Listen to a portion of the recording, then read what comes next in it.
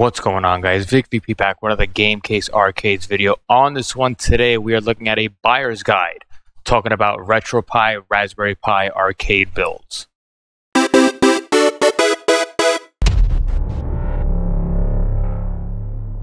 So there's a couple of videos coming up as far as buyer's guide. Again, I do get a lot of comments and I get a lot of questions, especially on OfferUp, Facebook, and all that.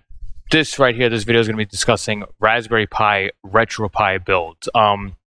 Long story short, there's three different systems that you could get for an arcade build. You got your Pandora's box, which is very easy, user-friendly. Second is medium level, which is the Raspberry Pi Retropi build that we're going to be talking about today. And then the expert level, which is Hyperspin build using computers, Windows, PC-based systems. Now, in this one here, we're going to be talking about the Raspberry Pi. So if you do see my ads, you're looking at around 15,000 games with a Raspberry Pi build. Every system has its advantages and disadvantages. Pandora's box is very user-friendly, especially the interface. Raspberry Pi is great. It does have a lot of retro consoles, a lot of retro arcade stuff. It is missing a couple of the key arcade games, such as NFL Blitz and Killer Instinct. Games like that, I do always suggest that you do need the expert level, which is a Hyperspin PC-based system. Without further ado, let's discuss the Raspberry Pi setup. So we're going to get out of full screen mode. We're going to go right into it. This right here, again, is running a Raspberry Pi image, 128 gigabyte SD card. Again, my Pi image right now is the 3B Plus. I have not yet gone to the Pi 4, only because I do like my attract mode. It looks like Hyperspin. So right now, I'm still running Raspberry Pi 3B Plus builds. We're going to take a look real quick. This is Emulation Station. You're not going to need to really know these terms if you're a customer, but I am in this menu just to kind of show off the systems in this. So at the top right of the screen, you can see that there is arcade. There's 2,272 arcade games. But before we start, this is all the games you can see at the top right, 15,231 games. The Raspberry Pi, you're ranging from Super Nintendo, the NES, Sega Genesis. There is a couple of Dreamcast games. There is a couple of N64 games on this. So there is a lot of retro gaming. You're not going to find PlayStation 2. You're not going to find really much PSP. I have like one or two games on this. But basically, I always say anything before the N64, this will play pretty well. We're going to be going later on looking at some Dreamcast. The most common question I do get is Marvel vs. Capcom 2. But let's go slow. Right now in this list, we're going to look at just the systems alone. So you got your arcade, Atari 2600, the Atari 5200. You can see at the top right of the screen the number of games for each system as we go down. I'm not going to really waste too much time talking about every single system, but at least you can kind of see it. Founderburn Alpha is another version of MAME, or the arcade emulator. Got Family Computer, the Game Gear. So you do also have handhelds on this. We have the Game Boy, Game Boy Advance, the Game Boy Color, and Television, Sega's. Again, I'm just going to go down nice and easy. N64, you got 303 games. Neo Geo, again, there's the NES, Pocket, PC Engine. A couple of ports we'll look at later on. PSP, PlayStation 1, you got your SC3000, Sega 32X, Sega CD. Again, I'm going to go nice and easy. I don't want to talk too much because this right now is Emulation Station. This basically is the easiest way for a customer right now that is looking at a Raspberry Pi build. They could at least see the games, or I should say the systems in this. So as you can see, there is no GameCube, there is no PC games, there is no PS2, PS3 that you're going to need a PC build for.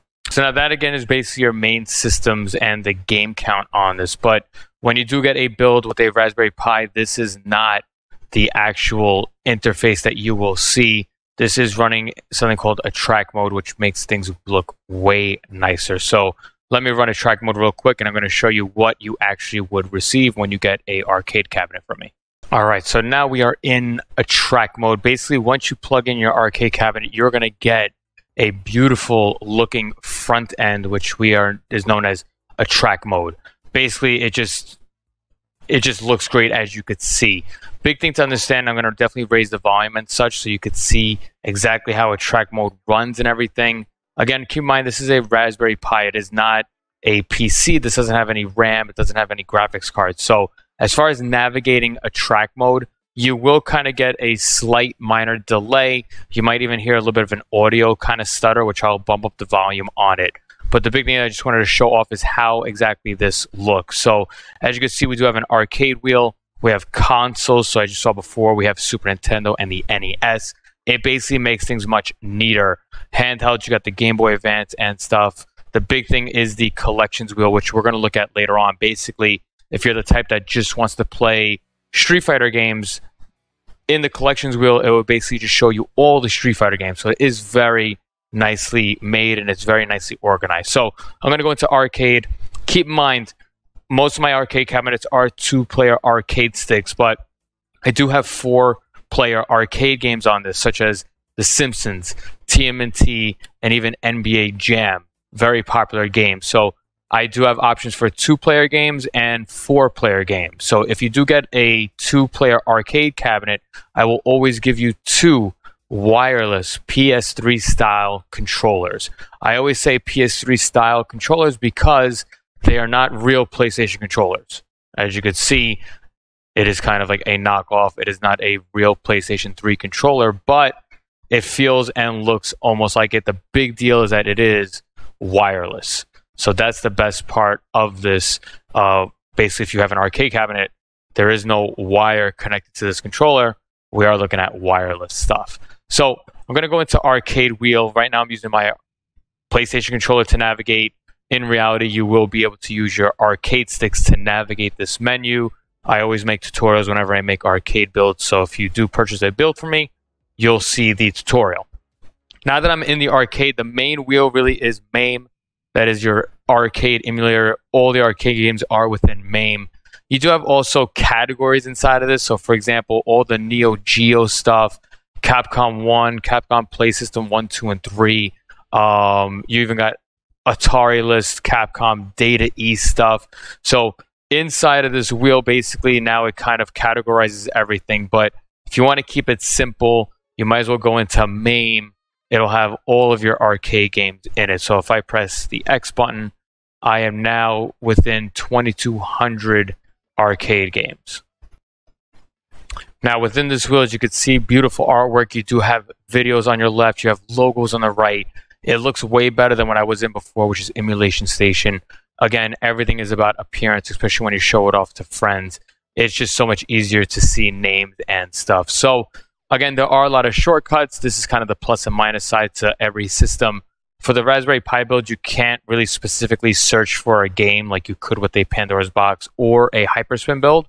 But luckily, there are shortcuts to skip our letters. So for example, if I was going to look for, I don't know, we'll look for a Metal Slug. So instead of me just holding up on the joystick waiting to go to M, I'm basically going to be able to skip letters. As you can see, I am in L. I'm going to be able to go down. And again, there are quite a few games. So you just hold down the stick here, but at least we're in the M range. And if I keep going down a little bit, you could see our Metal Slug option. So again, as far as finding your game, I do have mostly, I would say 95% of the games that you're thinking about are on a Raspberry Pi build. Granted, Raspberry Pi builds do not have high graphic games such as NFL Blitz, Killer Instinct, and Tekken. I do not have these on the system only because Tekken, NFL Blitz, it's very graphic intense. If you played it on a Raspberry Pi, it would slow down. Games like that, I highly always suggest you do need a PC Hyperspin build. So just keep that in mind. Your main arcade classics definitely are on this. Miss Pac-Man. Somebody asked me for Gauntlet. Somebody asked me, does this have Galaga? Does it have The Simpsons? Does it have Galaxian? Does it have Zaxxon? Trust me, it will be there. As long as it's like 8-bit, 16-bit games, it most definitely is there. Somebody said, hey, Vic, does this have the WWF WrestleFest? So it does. Again, I'm basically utilizing a couple of shortcuts right now to navigate quickly to get to WWF, for example. So I'm in the W's. I'm going to go down.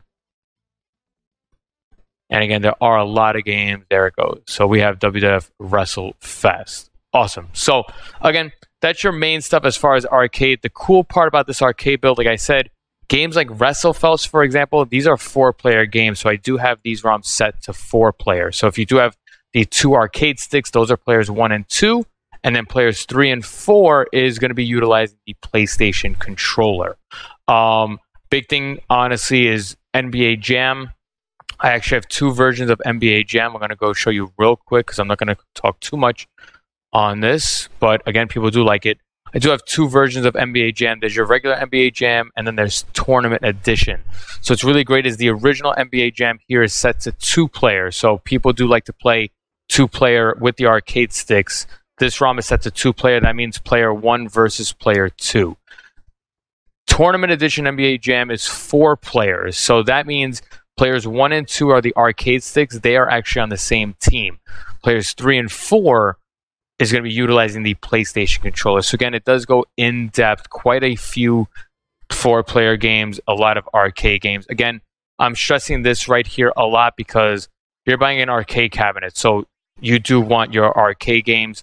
This is it. This will definitely have most of all of your arcade games that you're thinking about, minus the high graphic games. Some people say, hey Vic, what about Simpsons Bowling? No, this does not play Simpsons Bowling. Now, the big advantage to Raspberry Pi builds is that aside from, again, our arcade games, this will play retro consoles. So again, Super Nintendo, the NES. Again, as you can see inside of a track mode, we do have a nice decorative style where it's going to show you the game system. If I go in it, it's going to show you all the games. On the bottom right of the screen, you can see the game count, 886 NES games. I mean, every NES game you could think of, it is definitely here. Yes, this will play Mario Kart.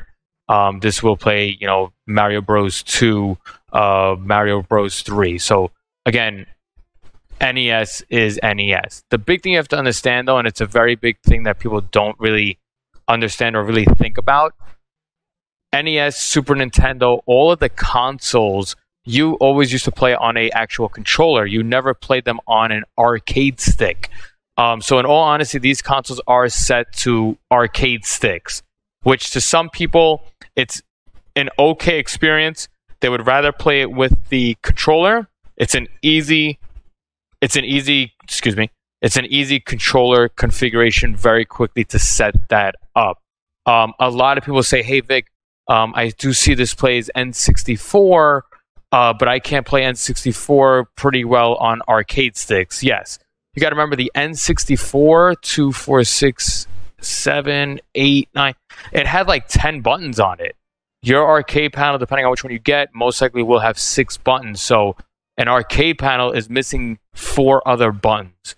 Games and systems like the N64, even the Dreamcast, you're going to most likely want to play with the PlayStation controllers. Now, real quick, because I am discussing N64. N64, as you can see, we do have like Killer Instinct Gold, but it's the N64 version. N64, out of 303 games, I'm going to probably say half of them will play smoothly. Again, a Raspberry Pi is a very kind of minimalistic. It's not that computer spec'd out to run a system like this flawlessly. I have videos in the past of me doing like Super Smash Brothers or Mario Kart. It'll play it fairly well, but if I play, for example, GoldenEye on it, you will definitely hear some audio stutter. So keep that in mind. Yes, Vic, you have N64. Wow. It's not going to play it flawlessly. Again, I do say once you're going into like N64 realm, you really should be looking at a PC build. So now real quick, we're going to launch GoldenEye just so you can hear it. I have the volume up loud because I do want you to notice kind of like the audio stutter. As you can see, we are experiencing audio stutter. So again, it had GoldenEye. Will it play GoldenEye flawlessly? Not really. No, I'm going to be really honest. It will not. Again, I like to always show people. I know, Vic, why do you have it on the Pi? Basically, the Pi, the next step is to bring it to the Pi 4, which is a little bit faster. But again, it's a handful of games that will sound just like this. It will give you the stutter. I just want to kind of at least play it so you can kind of see it. And as you can see, you could hear the audio stutter on it. Figure out my buttons.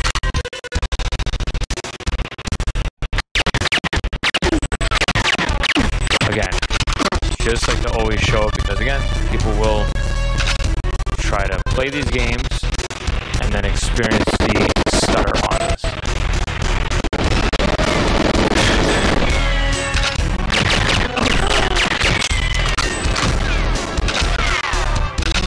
But yes, there's an example of a N64 game that is not really meant for a Raspberry Pi. Yes, you do have it. Most of them do work pretty good. WWF series is pretty good.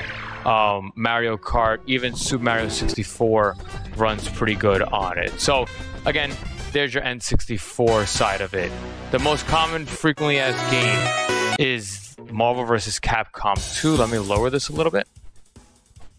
And again, Marvel vs. Capcom 2 I do have in the Dreamcast wheel. So if you go to Dreamcast, as you can see, Marvel vs. Capcom 2, we're going to start it up. This is running Redream. Again, emulator talk. Basically, I'm going to bump this up a little bit. You're always going to get this kind of intro screen about entering a date. You could just kind of skip across.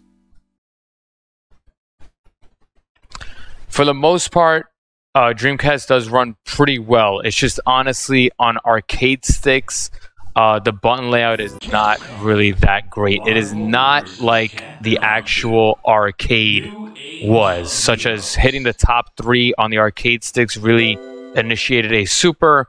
On this, it is not that really at all, so you're gonna have to get used to it. I'm gonna bump this up.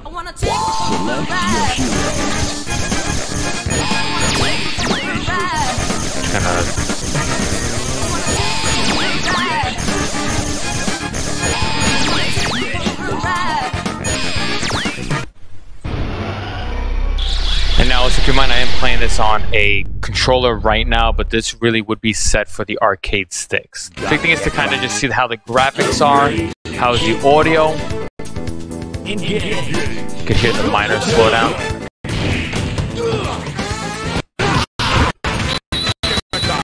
And yes, what you are hearing with that audio stutter, that is the system.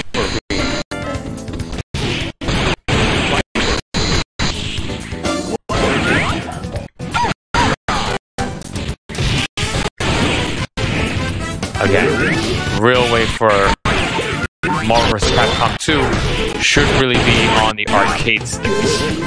Now again, me using a PlayStation controller, I'm trying to figure out right now how to initiate a super. Because I do have 3. I'm trying to initiate the super right now. Leave it to me. Cover me.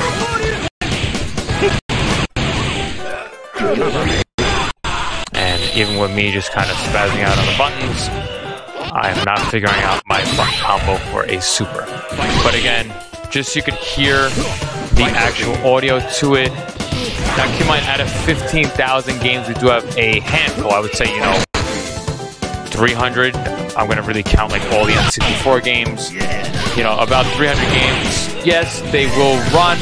Will they run flawlessly? No. And as you can see right now, I'm trying to initiate a super, and I'm just kind of wailing on these buttons, and I can't seem to initiate the super. Again, the real arcade emulator would have been the top 3 buttons, would have initiated the super. But just real quick, wanted to definitely show off how Marvel vs. Capcom 2 runs on this. Easy. We're going to exit out. We'll come back to the menu. Awesome. The other one I do want to show you off real quick, only because I never really showed it off. PlayStation 1, Marvel vs. SNK. Let's see how this runs. And again, this is a PlayStation 1 game. Capcom.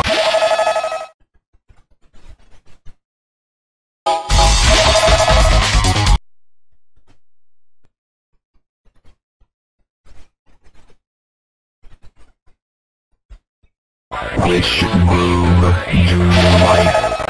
Form up your team.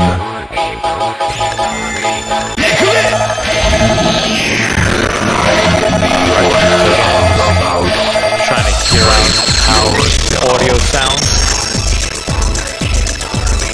Again, for customers that are very into like PlayStation 1 and 64, the only real way to enjoy them is honestly a PC build. Target So you kind of see graphic sprite issues right there with Ryu,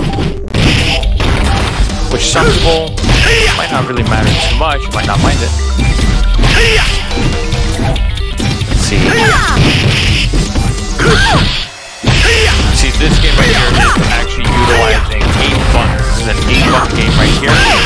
So, you know, playing on a 6-button arcade layout is not really going to be too enjoyable. Yes, you'll be able to make it work, but again, PlayStation emulation right now, it wasn't meant for the arcade, so just keep that in mind. There you go. So one more time.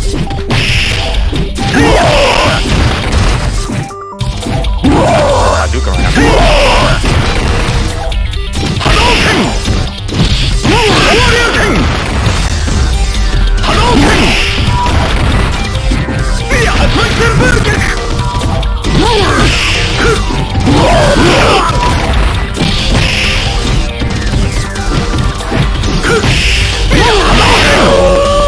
There you go, PlayStation 1 on. So now, as we go real quick again, those are your consoles. Let me lower this a little bit. Again, really cool stuff. Even, honestly, this is what I do run with the mini NES killer. Playing consoles, old school retro consoles, is great on a Raspberry Pi because all the games are there. I was a big fan on the Sega 32X. If it's not the Sega 30X, I always get that mixed up with the Genesis. It's either the Mega Drive or the Master System. I think it was the Master System. Master System had a great Contra game. So if you ever wanted to play that, again, 334 Master System games on this. Let's see if we can find my Contra. And again, so many systems. It is definitely cool. Looks like my Contra game is not exactly in this wheel. It might be inside of my Mega Drive wheel. So let's just check it out real quick.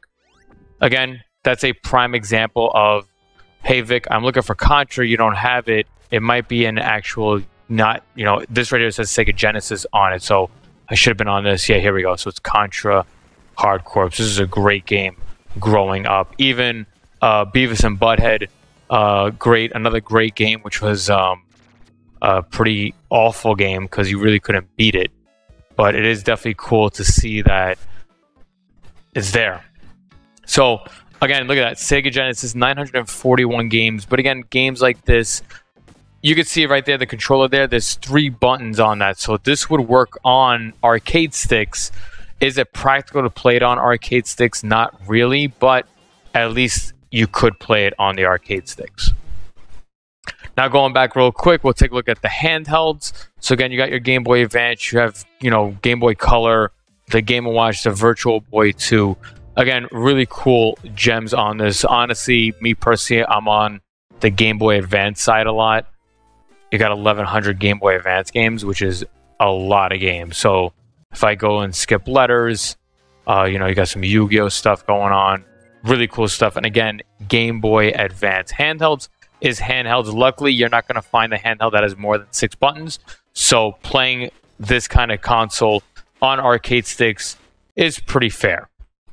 I'm going to go back real quick, and now we're going to talk about the Collections Wheel. Collections Wheel is great. Basically categorizes everything. So if you're the type that wants to play all the Donkey Kong games, if you go into Donkey Kong, let's say, it will find all the Donkey Kong games within the entire system. What does that mean? As you can see next to me here, this is the Game Boy Advance Donkey Kong. We got ColecoVision Donkey Kong. We got the Game Boy, NES, anything that had the word Donkey Kong in it. Another classic gem, Donkey Kong Country for the SNES. It's there. So it's really cool. When it comes to the Collections Wheel, it does make things great. I have a couple of customers that are big on Disney for their little girls. You got a lot of games here, 133 Disney games, Toy Story, Pocahontas. Again, taking all the systems and putting it into one wheel to make things easy. The most common one, honestly, is the beat 'em up wheel. So, you know, your classic beat 'em ups where you're walking on the screen, you're going side scroller style, beating up people like X-Men and stuff. You will find some fighters, as you can see here, X-Men versus Street Fighter. again, some fighters there also, you're technically beating up each other. So if you are the type that wants Barbie, you want to do Zelda, Yu-Gi-Oh, a couple of the WWF games, if you're into that, just the wrestling ones, it's there. So with this wheel, it just makes things easy. So for example, if I want to do Street Fighter only, this will find all the Street Fighter games in it. There's 46 Street Fighter games on it. And again, ranging from arcade to Super Nintendo and the NES, a lot of games, as you can see, like the Game Boy too. Again, very big advantage to the Raspberry Pi, basically categorizing things to make things honestly easy. You go into Star Wars, let's see what's up with Star Wars. We got 36, so we got like Lego Star Wars for the Game Boy Advance, a couple of the old school retro arcade ones too. Very cool stuff. Again, very big advantage with the Raspberry Pi. I'm a big Simpsons fan. You can see in my videos with my pinball machine. Finds all the Simpsons games. There's 22 of them. These are classic games, obviously. So again, pretty great advantage to the Raspberry Pi. Hacks, shoot 'em ups are all little stuff. I also have Cody on this, but honestly, it's outdated. The big thing I do want to show off is just real quick, I'm going to bump the volume on this so you can kind of hear what I mean by when you navigate.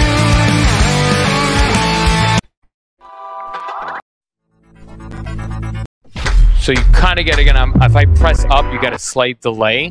Nothing major, nothing too crazy, but you kind of hear like that little kind of static kind of garble, which isn't that drastic. It's really not that bad. Now, another great thing with a Raspberry Pi build is basically these systems are set up where you could just plug them in and leave them on. I've left Raspberry Pi builds on for, you know, a year straight. So you could leave these on just like a Pandora's Box build. PC builds, I do not suggest leaving them on. What's great with this, and that's why it's called a track mode, is if you don't touch any of the controllers for about 35 seconds, it's going to launch a track mode. Basically, it's going to just cycle nice video clips of the games within this wheel. So right now I'm in arcade. If I walk away from the actual arcade cabinet, instead of just hearing Miss Pac-Man for hours and hours, after 35 seconds, it will launch a track mode. So again, I'm not pressing anything right now, and we're going to wait for it basically to launch a track mode. Again, it should be around 35 to 45 seconds that I do set that manually.